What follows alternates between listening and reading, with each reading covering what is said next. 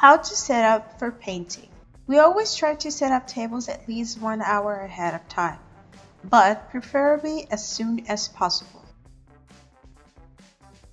If it is a class, make sure to always ask the customers if they need something else, to change their water as needed, and to give them clean paper towel every time they need one.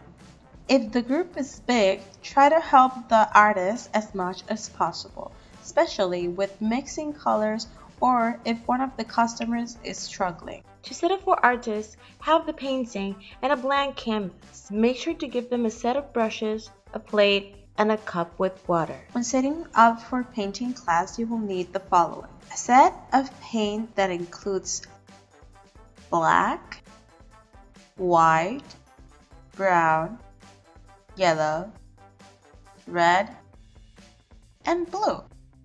Aprons over the chairs of each customer, plates for mixing colors, and cups of water for cleaning brushes. A set of 3 brushes wrapped on paper towel that has a large flat brush, a medium flat brush, and a small round brush. An easel and a 16 by 20 canvas. Make sure the easel's handles are set up for the right canvas position. Up for horizontal, sides for vertical. If it is a walk-in, guide them to the crates with the instructions. Show them the different sizes of canvases and their prices. Let them know that it will say beginner, intermediate, or advanced, and wait for them to choose their instruction pamphlet and their canvas size. If it's not a class, here are some tips on how to guide your table. Start by making sure they have all the materials in their table. Let them know they have a menu on their table and wait for them to look at it for at least a minute. In the meantime, you can bring anything missing or verify another table. Come back and take their orders. Ask if it's going to be one tab or separate ones if you need to. Before you go to set up the orders on the tablets, explain how the project will be done. Some of these people have never painted before. Tell them to put a thin layer of water before they start so the colors for the background expand better in the canvas. Explain the amount of color that should go on the plates, using 1 as an example. Also, show them how to mix colors, making sure they don't put one on top of the other, but instead put them separate, and blend them together in another spot by taking scoops of each as needed. Explain to them that the small round brush can be used like a pencil for drawing lines and then coloring in with other brushes. Let them know that it's better to paint on light layers than to put too much paint. If you can see the white or the layer behind it, don't worry. Wait for it to dry and put another layer of the same color. This is better than adding too much paint the first time, for it will take longer to dry and the layers on top can start blending instead of being something separate. Also, make sure each layer is dry before going to the next one. These are some of the most common questions. People often ask how to get specific colors. Here you can see how to blend secondary colors, and from here you can figure out how to do the rest. For orange, mix red and yellow. The more yellow, the lighter the orange. The more red you add, the more vibrant red it will look. For purple, mix red with blue. You can go from a navy blue to a wine red depending on the amount of each. For green, mix yellow and blue. Here you can go from mustard yellow, green, teal, turquoise, or aqua.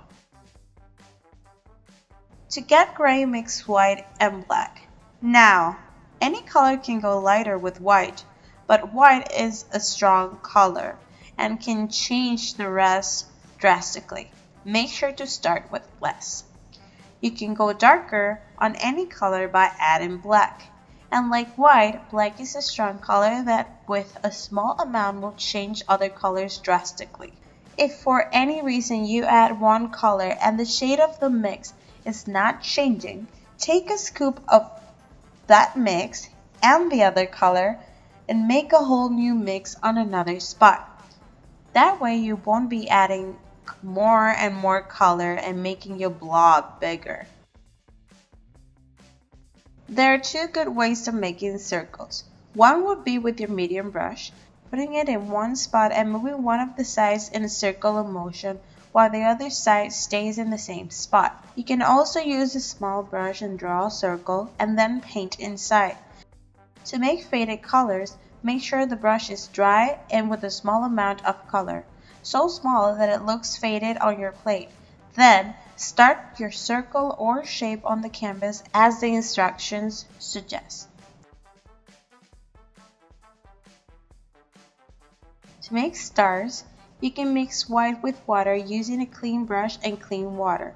Soak a flat brush in the mixture and with your fingers, splash the sky. To make trees, you can use either a small brush or the medium one. If you use a small brush, make a straight line and then from the line towards the outside, make lines that slightly curve. They should go farther from the middle line as you go down. With the medium brush, use it in a horizontal way and make sure to go farther from the center line as you go down.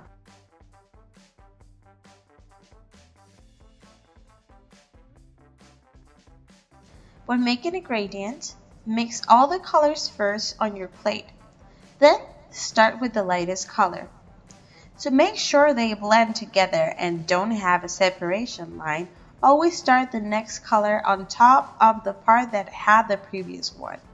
If they're not blending because the previous one is dry, you can go back and forth with one color and the other. There's no need to clean your brush for this effect. Finally, don't forget to give your customers a coupon and explain to them how to use it.